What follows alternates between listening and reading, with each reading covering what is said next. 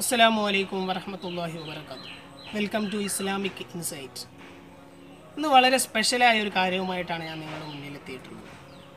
തേൻ ജീവിതത്തിൽ ഇഷ്ടപ്പെടാത്തവരാരും ഉണ്ടാകില്ലല്ലോ. നിങ്ങൾ ആരെങ്കിലും ചിന്തിച്ചിട്ടുണ്ടോ നമുക്ക് എങ്ങനെയാണ് തേൻ ലഭിക്കുന്നത്, തേനിനും തേനീച്ചയ്ക്ക് ഇടയിലും എന്തെല്ലാം പ്രോസസ്സുകളാണ് നടക്കുന്നത് എന്ന് നിങ്ങൾ ആരെങ്കിലും ചിന്തിച്ചിട്ടുണ്ടോ? ഒരു ടീസ്പൂൺ തേൻ നമുക്ക് ലഭിക്കണമെങ്കിൽ ശാസ്ത്രലോകം പറയുന്നത് 12 തേനീച്ചകൾ അവരുടെ ആയുഷ്കാലം മുഴുവൻ ചിലവഴിച്ചാൽ മാത്രമാണ് ഒരു ടീസ്പൂൺ തേൻ നമുക്ക് ലഭിക്കുന്നത്. 1 കിലോഗ്രാം തേൻ നമുക്ക് ലഭിക്കണമെങ്കിൽ 50 ലക്ഷത്തിലധികം പൂക്കൾ തേടിപ്പിടിച്ച് അതിൽ നിന്നുള്ള തേൻ നുകർന്ന് തൻ്റെ കൂട്ടിൽ കൊണ്ടുവന്ന് നിക്ഷേപിക്കുമ്പോഴാണ് നമുക്കത് 1 കിലോഗ്രാം തേൻ നമുക്ക് ലഭിക്കുന്നത്. അഥവാ തേനീച്ചകളുടെ ഒരു വലിയ ജീവിതത്തിൻ്റെ മുഴുവൻ സമയം അവർ അധ്വാനിച്ചുണ്ടാക്കുന്നതിൻ്റെ ഫലമാണ് നമ്മൾ നിമിഷ നേരം കൊണ്ട് നമ്മുടെ ആരോഗ്യപരമായ കാര്യങ്ങൾക്കും അല്ലെങ്കിൽ പാനീയം എന്ന നിലക്കെല്ലാം നമ്മൾ കുടിച്ചു തീർക്കുന്ന തേൻ. വലിയ അത്ഭുതങ്ങളാണ് ശരിക്കും തേനീച്ചയിലൂടെ നമുക്ക് കാണാൻ സാധിക്കുന്നത്. അല്ലാഹു സുബ്ഹാനഹു തആല സൂറത്തുൻ നഹ്ലിൻ്റെ 68, 69 സൂക്തങ്ങളിലൂടെ ശരിക്കും തേനീച്ചയുടെ പ്രോസസ്സുകൾ എങ്ങനെയാണെന്ന് നമുക്ക് പരിചയപ്പെടുത്തി തരുന്നു. ആൺ തേനീച്ച, പെൺതേനീച്ച, റാണി, ഇങ്ങനെ 3 ടൈപ്പ് തേനീച്ചകളാണ് ഒരു കൂട്ടിലുണ്ടാവുക. അതിൽ ആൺ തേനീച്ചകൾക്ക് കൃത്യമായ പണികളൊന്നുമില്ല. റാണി ഈച്ചയുമായി ഇണചേരുക, ഭക്ഷണം കഴിക്കുക എന്നുള്ള 2 ജോലികൾ മാത്രമാണ് ആൺ തേനീച്ചകളുള്ളത്. അതുകൊണ്ട് തന്നെ ആൺ തേനീച്ചകളെ മടിയൻ ഈച്ചകൾ എന്നാണ് വിളിക്കപ്പെടാറുള്ളത്. മറ്റൊന്ന് പെൺതേനീച്ചകളാണ്, അതിലേക്ക് ഞാൻ വരാം. മറ്റൊന്ന് റാണി ഈച്ച. റാണി ഈച്ചയാണ് ഒരു തേനീച്ചക്കൂട്ടിലെ രാജ്ഞി എന്ന് പറയുന്നത്, രാജാവ് എന്ന് പറയുന്നത്. ഭരണം റാണി ഈച്ചയുടെ കയ്യിലാണ്. ഖുർആനിൽ പറയുന്നു, അനിത്തഹദി, തേനീച്ചകളെ നിങ്ങൾ വീട് കൂട്ടണം.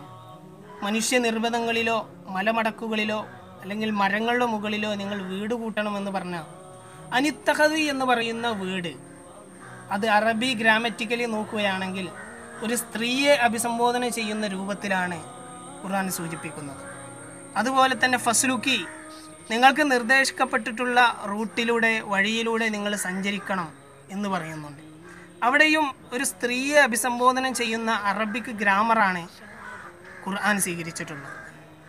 തേനീച്ചകളുടെ ലോകത്ത് തേൻ സംഭരിക്കുന്നതും അത് കൂട്ടിൽ കൊണ്ടുവന്ന് നിക്ഷേപിക്കുന്നതും കൂട് വൃത്തിയാക്കുന്നതും എല്ലാ പണികളും എടുക്കുന്നത് യഥാർത്ഥത്തിൽ പെണ്ണീച്ചകളാണ്.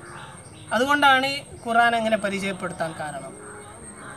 1500 വർഷങ്ങൾക്ക് മുമ്പ് നമുക്ക് ഈ ഇൻഫർമേഷൻ ഖുർആനിലൂടെ അല്ലാഹു സുബ്ഹാനഹു വ തആല നമുക്ക് അറിയിച്ചു തന്നു. എന്നാൽ ജർമ്മൻ ശാസ്ത്രജ്ഞനായ വൗണ്ടഫ്രി എന്ന് പറയുന്ന ശാസ്ത്രജ്ഞനാണ് 1973 ഈ പറഞ്ഞ കാര്യം കണ്ടുപിടിച്ചത്. സ്ത്രീകളാണ് തേനീച്ചകളിൽ കാര്യങ്ങൾ കണ്ടെത്തുന്നതും അതുപോലെ തന്നെ തേൻ തേടി ഇറങ്ങുന്നതുമെല്ലാം. അങ്ങനെയുള്ള പഠനങ്ങൾ ശരിക്കും നടത്തി അതിൽ നോബൽ സമ്മാനം കിട്ടിയ വ്യക്തിയാണ് വൗണ്ടഫ്രി എന്ന് പറയുന്ന ജർമ്മൻ ആർക്കിടെക്ചർ ഡിസൈനിങ്ങിൻ്റെ ഏറ്റവും നല്ല ഉദാഹരണമാണ് തേനീച്ചകളെന്ന് ഇതിലൂടെ നമുക്ക് ബോധ്യപ്പെടും. 6 വശങ്ങളുള്ള ഓരോ അറകളാണ് ശരിക്കും തേനീച്ചകളുടെ കൂട് എന്നുള്ളത് നിങ്ങളെല്ലാവരും കണ്ടിട്ടുണ്ടാകും. എന്തുകൊണ്ടാണ് അവർ അങ്ങനെ കൂടുണ്ടാക്കുന്നത്? യഥാർത്ഥത്തിൽ ഈ ഷഡ്ഭുജാകൃതിക്ക് ഒരു പ്രത്യേകതയുണ്ട്. കുറഞ്ഞ വിസ്തീർണത്തിൽ കൂടുതൽ വ്യാപ്തി ലഭിക്കുന്ന ഒരു ആകൃതി ഉണ്ടെങ്കിൽ അത് ഷഡ്ഭുജമാണ്. അത് കണക്കുപരമായി നമ്മൾ കൂട്ടുകയാണെങ്കിൽ നമുക്ക് മനസ്സിലാക്കാൻ സാധിക്കും. അതുകൊണ്ട് തന്നെ കുറഞ്ഞ മെഴുക് ഉപയോഗിച്ച് കൂടുതൽ തേൻ ഉൾക്കൊള്ളാൻ കഴിയുന്ന രൂപത്തിലാണ് അവരുടെ കൂട് നിർമ്മിക്കപ്പെട്ടിട്ടുള്ളത്. ഓരോ അറകളും ഒരു മൈക്രോ ഇഞ്ച് പോലും വ്യത്യാസമില്ലാത്ത രൂപത്തിൽ തുല്യ അളവിലാണ് അവർ കൂട് നിർമ്മിക്കുന്നത്. അവർ തേൻ സംഭരിക്കുന്നതും അവർ മുട്ടകൾ ഇടുന്നതും വിരിയുന്നതും ആൺ തേനീച്ചകൾ താമസിക്കുന്നതും എല്ലാ കാര്യങ്ങളും അതിനുള്ളിലാണ് നടക്കുന്നത്. തേൻ അതിൽ സംഭരിക്കപ്പെടുന്ന സമയത്ത് ഊഷ്മാവ് 30 ഡിഗ്രിയിലധികം കൂടുന്നു എന്ന് കണ്ടാൽ തേനീച്ചകൾ, പെൺതേനീച്ചകളിൽ നിന്നുള്ള ഒരു വർഗം വെള്ളത്തിൽ പോയി വെള്ളത്തിൽ നിന്ന് തൻ്റെ ചിറകിൽ വെള്ളം ശേഖരിച്ച് വന്ന് തേനീച്ചക്കൂടിനടുത്ത് വന്നുകൊണ്ട് ചിറകടിക്കും, അതിൻ്റെ ഊഷ്മാവ് തുല്യ അളവിലെത്തിക്കാൻ വേണ്ടി. ഇങ്ങനെ വലിയ അത്ഭുതങ്ങളാണ് തേനീച്ചയുടെ കൂട് വഴി നമുക്ക് കാണാൻ സാധിക്കും. തേനീച്ചയെ പരിചയപ്പെടുത്തുമ്പോൾ അല്ലാഹു തആല മിൻ ബുത്തൂനിഹ എന്നാണ് പറയുന്നത്. എന്തുകൊണ്ടാണ് മിൻ ബുത്തൂനിഹ? അവിടെ പ്ലൂരൽ വേർഡാണ് ഉപയോഗിച്ചിട്ടുള്ളത്. ഉദരത്തിൽ തേൻ വന്ന് അതിൽ നിന്ന് രാസമാറ്റങ്ങൾ സംഭവിച്ച് പ്രൊപ്പീഡിയം എന്ന് പറയുന്ന അറകളിലേക്ക് മാറി, അവിടെ നിന്ന് ഗ്ലാസ്റ്റർ എന്ന് പറയുന്ന അറകളിലേക്ക് മാറി, അങ്ങനെ 3ലധികം അറകളിലാണ് ഇവരുടെ തേൻ സംഭരിച്ച് അത് പിന്നെ പുറന്തള്ളപ്പെടുന്നത്. ഖുർആനിൽ പറയുന്നു ഫസ്ലുക്കി സുബുല റബ്ബിക്ക്, നിങ്ങളുടെ നാഥൻ, തേനീച്ചകളുടെ അഭിസംബോധന ചെയ്യുന്ന രീതിയാണ്, നിങ്ങളുടെ നാഥൻ നിങ്ങൾക്ക് കാണിച്ചു തന്ന വഴിയിലൂടെ നിങ്ങൾ സഞ്ചരിക്കുക.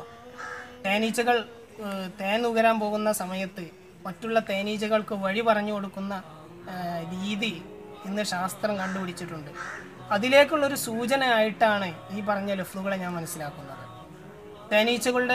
ഒരു തേനീച്ച തേൻ നുകരാൻ പോവുകയാണെങ്കിൽ അതിൽ നിന്ന് കുറഞ്ഞ തേനീച്ചകൾ ആദ്യം നേരത്തെ കൂട്ടിൽ നിന്ന് ഇറങ്ങി തേൻ എവിടെയാണുള്ളത്, പൂക്കൾ എവിടെയാണെന്നുള്ളത് കണ്ടെത്തും. എന്നിട്ട് കൂട്ടിലേക്ക് വന്നിട്ട് ഈ തേൻ എവിടെയാണ് എന്ന് കണ്ടെത്തിയ സ്ഥലം 100 മീറ്ററിൻ്റെ പരിധിക്കപ്പുറമാണെങ്കിൽ ഏകദേശം ഒരു 8ൻ്റെ ഷേപ്പിൽ അവർ നൃത്തം വെച്ചുകൊണ്ട് ഇത് ഇന്ന ഭാഗത്തേക്കാണ് എന്നുള്ള കൃത്യമായ നിർദ്ദേശം മറ്റുള്ള തേനീച്ചകൾക്ക് നൽകുന്നു.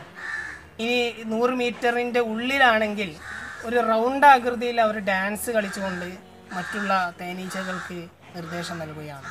ഇതൊന്നും ശരിക്കും അവർക്ക് ആരും പറഞ്ഞു കൊടുത്തതല്ല, അല്ലാഹു തആല അവരുടെ ജന്മനാൽ അവർക്ക് നൽകിയ കഴിവുകളാണ്. ഇത് തേനീച്ചയുടെ മാത്രം കാര്യമാണ് ഞാൻ പറഞ്ഞത്. ഇതുപോലെ ജന്തുലോകത്ത് അല്ലാഹു തആല സൃഷ്ടിച്ചിട്ടുള്ള എല്ലാ സൃഷ്ടികളിലും ഒരുപാട് അത്ഭുതങ്ങളും ഒരുപാട് പഠിക്കാനുള്ള മാതൃകാപരമായ കാര്യങ്ങളുമുണ്ട്. നമ്മുടെ സമൂഹത്തോടും നമ്മുടെ ചുറ്റുപാടിനോടും പൂർണ്ണാർത്ഥത്തിൽ സഹകരിച്ചുകൊണ്ട് പൂർണ്ണാർത്ഥത്തിൽ ഉൾക്കൊണ്ടുകൊണ്ടുള്ള ജീവിക്കാൻ നമുക്ക് നാഥൻ തൗഫീഖ് നൽകുമാറാകട്ടെ എന്ന് മാത്രം പ്രാർത്ഥിച്ചുകൊണ്ട് ഈ എപ്പിസോഡ് ഇവിടെ തീരുന്നു. അസ്സലാമു അലൈക്കും.